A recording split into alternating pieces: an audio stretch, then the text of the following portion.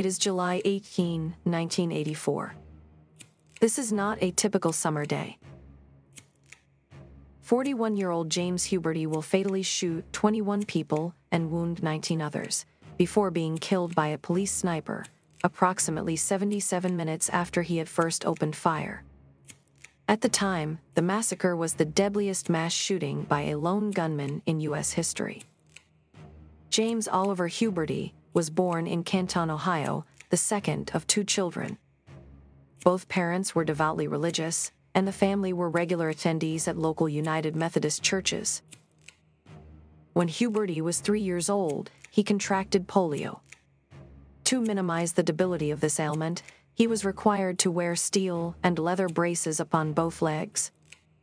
Although Huberty made a progressive recovery from this ailment, he would be afflicted with a mild limp for the remainder of his life. In 1950, his father purchased a 155-acre farm in Mount Eaton. His mother refused to live in a rural location and refused to even view the property. Shortly thereafter, she abandoned her family to perform sidewalk preaching as a Pentecostal missionary in Tucson, Arizona. Huberty found his mother's abandonment emotionally devastating. His father would later recollect finding his son sobbing numerous times about his mother's abandonment.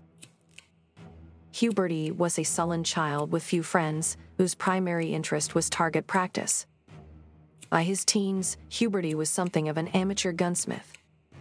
Due to his limp, his family's extreme religious beliefs, and his reluctance to socialize with his peers, Huberty was frequently targeted by bullies in high school. In early 1965, Huberty married Etna Markland. Shortly after his marriage, Huberty obtained employment at a funeral home in Canton. Although proficient at embalming, Huberty's introverted personality made him ill-suited to dealing with members of the public, causing minor conflicts with his superiors. Nonetheless, Huberty worked in this profession for 2 years before opting to become a welder for a firm in Louisville. Shortly after Huberty was hired by this firm, he and his wife moved into a 3-story home in an affluent section of Massillon, Ohio. In the winter of 1971, this home was destroyed in a fire. Shortly thereafter, James and Etna bought another house on the same street. They later built a 6-unit apartment building on the grounds of their first home, which they managed. Their 2 daughters, Zelia and Cassandra, were born in 1972 and 1974, respectively.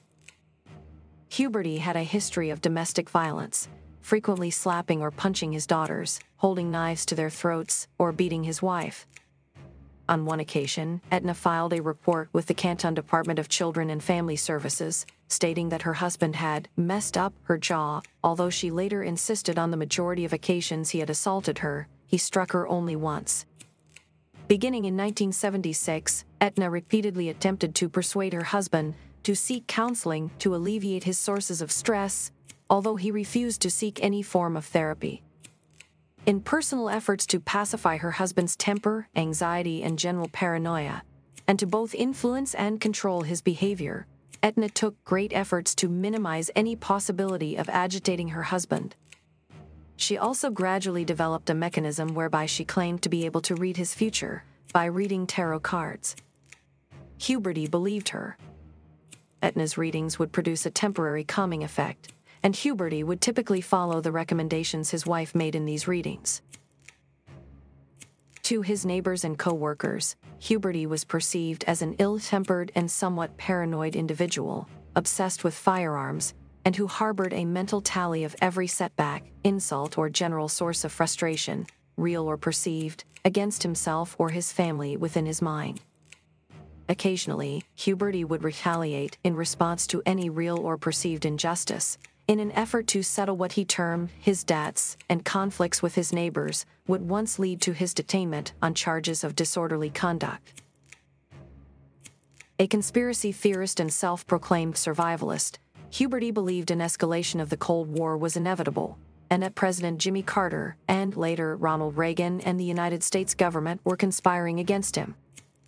Convinced of an imminent increase in Soviet aggression, Huberty believed that a breakdown of society was fast approaching, perhaps through economic collapse or nuclear war.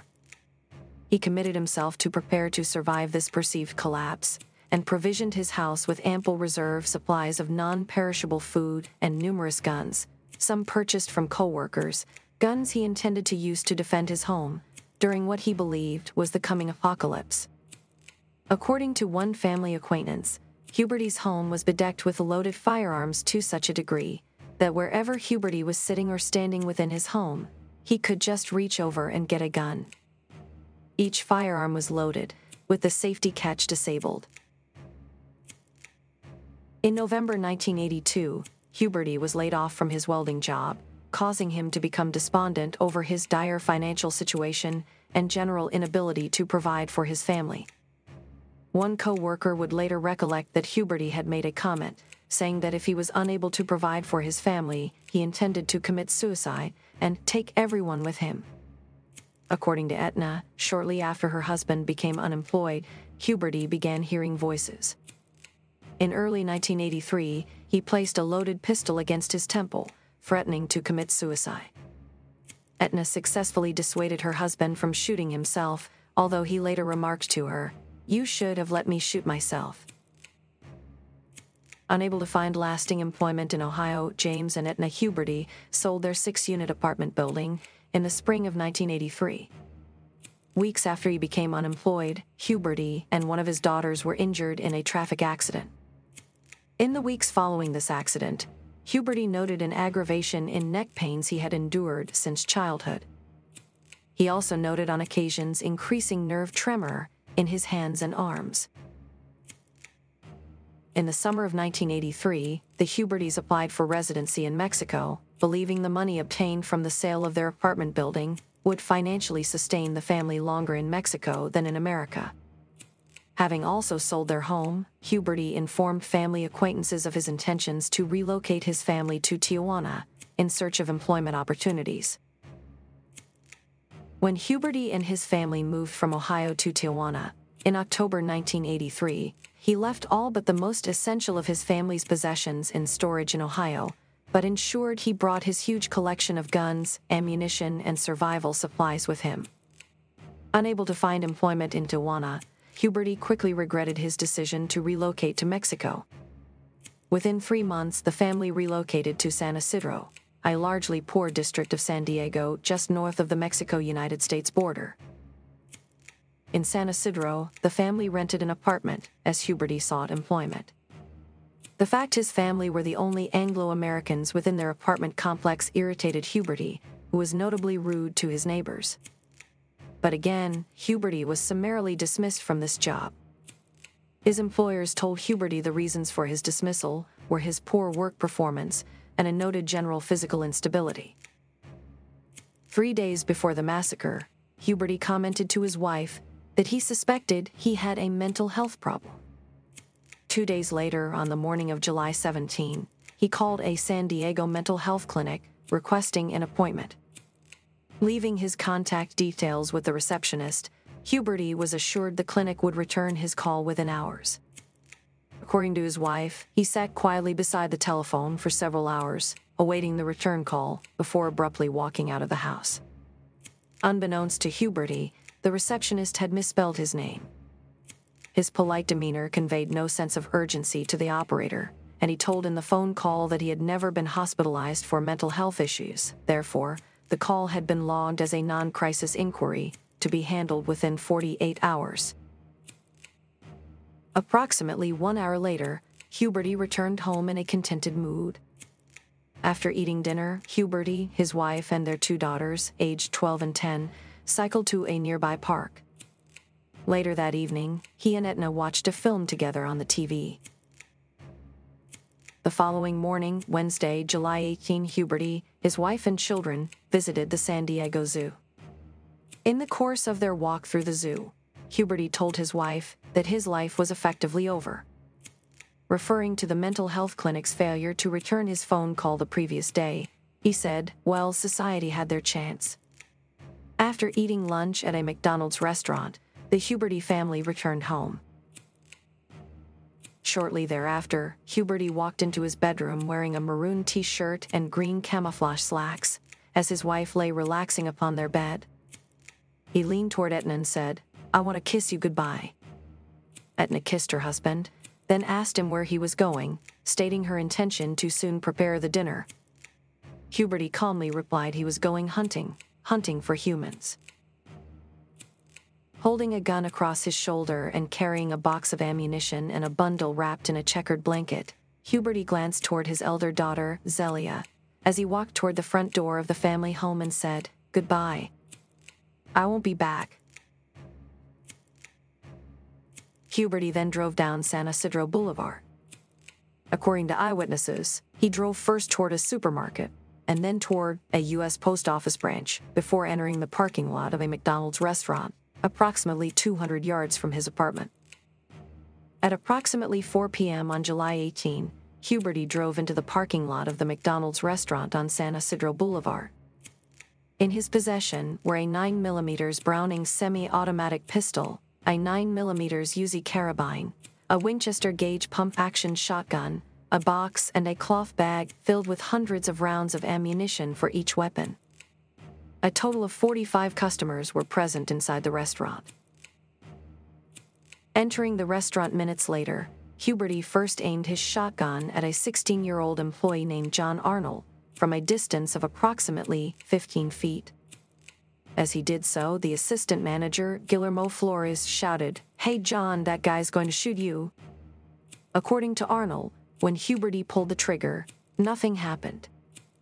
As Huberty inspected his gun, the manager of the restaurant walked toward the service counter of the restaurant in the direction of Arnold, as Arnold, believing the incident to be a distasteful joke, began to walk away from the gunman.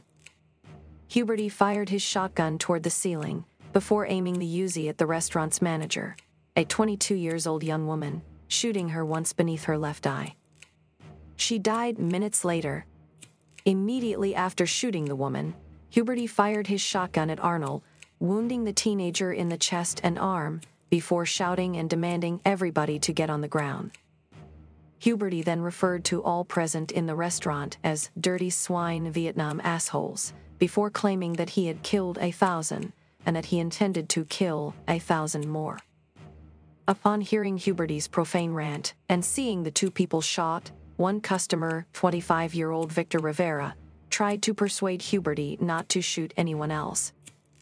In response, Huberty shot Rivera 14 times, repeatedly shouting, "Shut up," as Rivera screamed in pain. As staff and customers tried to hide beneath tables and service booths, Huberty turned his attention towards 6 women and children huddled together. He first killed a 19-year-old, Maria Colmenero Silva, with a single gunshot to the chest, then fatally shot 9-year-old Claudia Perez in the stomach. He then wounded Perez's 15-year-old sister, Imelda, once in the hand, with the same weapon, and fired upon 11-year-old Aurora with his shotgun. Aurora, initially wounded in the leg, had been shielded by her pregnant aunt, 18-year-old Jackie. Huberty shot Jackie 48 times. Beside his mother's body, 8-month-old Carlos Reyes sat up and wailed, whereupon Huberty shouted at the child, then killed the infant with a single pistol shot to the center of the back. Huberty then shot and killed a 62-year-old trucker, before targeting a family seated near the play area of the restaurant, who had tried to shield their son and his friend beneath the tables with their bodies. A 31-year-old mother had shielded her 11-year-old son beneath one booth, as her husband, Ronald, protected his child's friend, 12-year-old Keith Thomas, beneath a booth directly across from them. Ronald Herrera urged Thomas not to move, shielding the boy with his body. Thomas was shot in the shoulder, arm, wrist, and left elbow, but was not seriously wounded. Ronald Herrera was shot 6 times in the stomach, chest, arm, hip, shoulder, and head, but survived. His wife and son were both killed by numerous gunshots to the head. Nearby, 3 women had also attempted to hide beneath a booth. 24-year-old Guadalupe Del Rio lay against a wall. She was shielded by her friends, 25-year-old Gloria Ramirez and 31-year-old Vilvas Vargas. Del Rio was hit several times, but was not seriously wounded. Ramirez was unhurt, whereas Vargas received a single gunshot wound to the back of the head. She died of her wound the next day, the only person fatally wounded who lived long enough to reach a hospital. At another booth, Huberty killed 45-year-old banker Hugo Velázquez with a single shot to the chest. The first of many calls to emergency services was made shortly after 4. The dispatcher mistakenly directed responding officers to another McDonald's 2 miles from the San Ysidro Boulevard restaurant. This error delayed the imposition of a lockdown by several minutes, and the only warnings to civilians walking, riding, or driving toward the restaurant were given by passers-by. A young woman named Lydia Flores drove into the parking lot. Stopping at the food pickup window, Flores noticed shattered windows and the sound of gunfire. Flores reversed her car until she crashed into a fence. She hid in some bushes with her 2-year-old daughter Melissa until the shooting ended. A Mexican couple drove toward one of the service areas of the restaurant. Noting the shattered glass, the couple initially assumed renovation work was in progress and that Huberty was a repairman. Huberty fired his shotgun and Uzi at the couple and their 4-month-old daughter, Carlita, striking the mother in the face, arms and chest, blinding her in one eye, and permanently rendering one hand unusable. Her baby was critically wounded in the neck, chest, and abdomen. Astolfo was wounded in the chest and head. The man was wounded in the chest and head. As the couple staggered away from Huberty's line of fire, they gave their shrieking baby to a young woman named Lucia Velasco. Velasco rushed the baby to a nearby hospital as her husband assisted the couple into a nearby building. All 3 members of the family survived. 3 11-year-old boys then rode their bikes into the west parking lot. Hearing a member of the public yell something unintelligible from across the street, all 3 hesitated before Huberty shot the 3 boys with his shotgun and Uzi.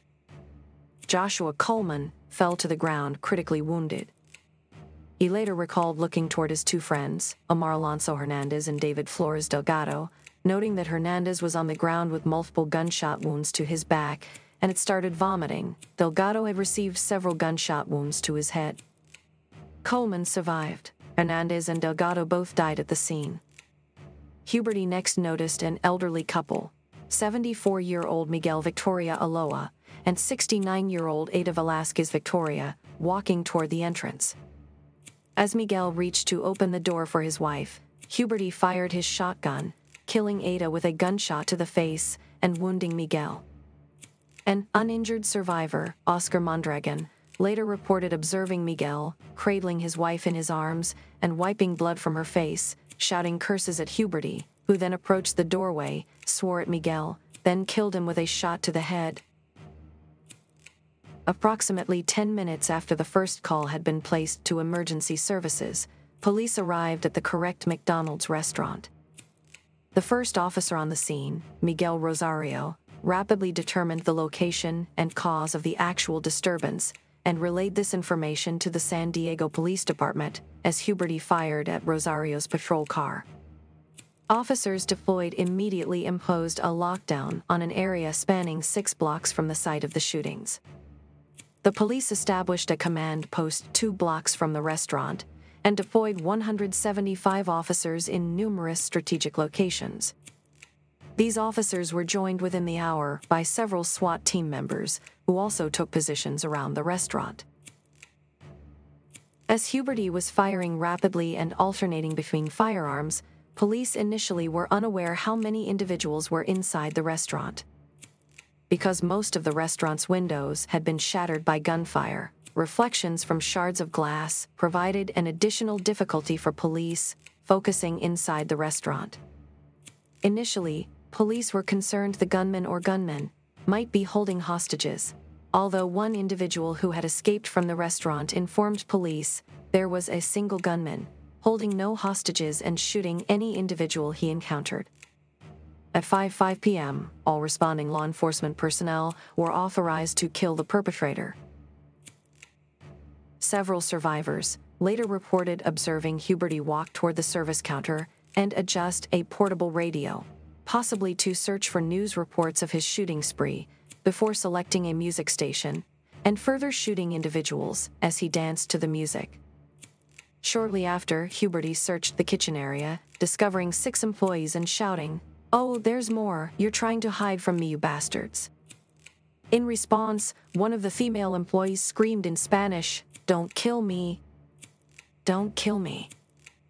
Before Huberty opened fire, killing 21-year-old Paulina Lopez, 19-year-old Elsa Borboa Firo, and 18-year-old Margarita Padilla, and critically wounding 17-year-old Albert Leos. Immediately before Huberty had begun shooting, Padilla grabbed the hand of her friend and colleague, 17-year-old Wendy Flanagan, before the two began to run. Padilla was then fatally shot. Flanagan, 4 other employees and a female customer, and her infant hid inside a basement utility room. They were later joined by Leos, who had crawled to the utility room after being shot 5 times. When a fire truck drove within range, Huberty opened fire and repeatedly pierced the vehicle with bullets, slightly wounding one occupant. Hearing a wounded teenager, 19-year-old Jose Perez, moaning, Huberty shot him in the head. The youth slumped dead beside the booth he had been seated at.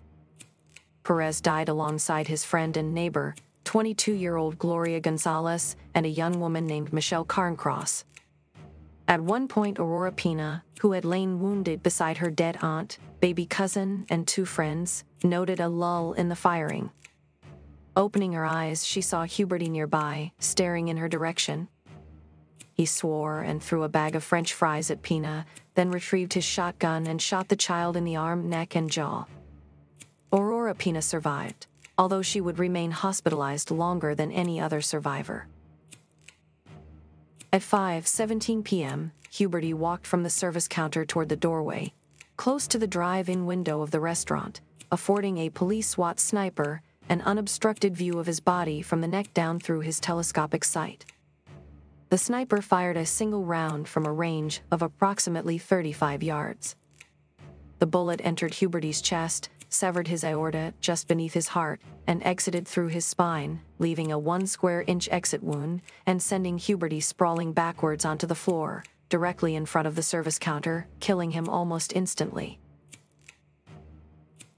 The entire incident had lasted for 77 minutes, during which time Huberty fired a minimum of 257 rounds of ammunition, killing 20 people and wounding as many others, one of whom was pronounced brain dead upon arrival at hospital and died the following day. 17 of the victims were killed inside the restaurant and 4 in the immediate vicinity. Only 10 individuals inside the restaurant were uninjured, 6 of whom had hidden inside the basement utility room. Several victims had tried to stanch their own wounds, and the wounds of their companions with napkins, often in vain. Prior to shooting several of his victims, Huberty had shouted accusations or insults. On one occasion, he had also shouted that he himself did not deserve to live, but that he was taking care of this matter. Although Huberty had repeatedly shouted that he had been a veteran of the Vietnam War, he had never actually served in any military branch. Initial reports issued by the San Diego Police Department following the massacre indicated that everyone injured or killed within the restaurant had been shot by Huberty in the initial minutes after he had first entered the restaurant. This claim was hotly disputed by survivors, who stated Huberty had shot both wounded and unwounded people over 40 minutes after he had first opened fire. The day after the massacre, reporters visited James Huberty's father to garner further information about his son. Having discussed his son's childhood and the family's religious background, Earl Huberty pointed to a painting of a lost sheep by the Jordan River before beginning to weep, telling reporters, "Yesterday was the worst day of my life. I feel so sorry for those people." McDonald's temporarily suspended all television and radio advertisements in the days following the massacre. In an act of solidarity, arch-rival fast food chain Burger King also temporarily suspended all forms of advertising. Huberty's body was cremated on July 23, 1984. No official religious service was observed throughout this act. His ashes were returned to his widow and later interred in his home state of Ohio. In the weeks following the massacre, Huberty's wife and daughters received numerous death threats, forcing them to temporarily reside with a family friend. All three would attend counseling sessions for over 9 months. The massacre prompted the city of San Diego to assess the tactical methods by which they responded to incidents of this nature, and the firearms in the possession of responding officers. The police department increased training for special units and purchased more powerful firearms in order to better equip law enforcement to respond to scenarios of this magnitude. The San Diego police chief held a press conference to disclose the results of the San Diego Police Department's inquiry into their response to the massacre, and the fact that an estimated 73 minutes had elapsed between the time the first police officer had arrived at the restaurant and Huberty's death. The results of this internal inquiry found that although the arrival of SWAT team members was delayed by rush hour traffic, the police acted appropriately in their method of response. Kolendar stated any suggestion police should have stormed the restaurant was ludicrous, adding that officers had been unable to obtain a clear view of the gunman because windows had been spider-webbed by bullet holes, making visibility in direct sunlight difficult. The police chief finished his report by stating, "I believe the operation was handled the way it should have been handled.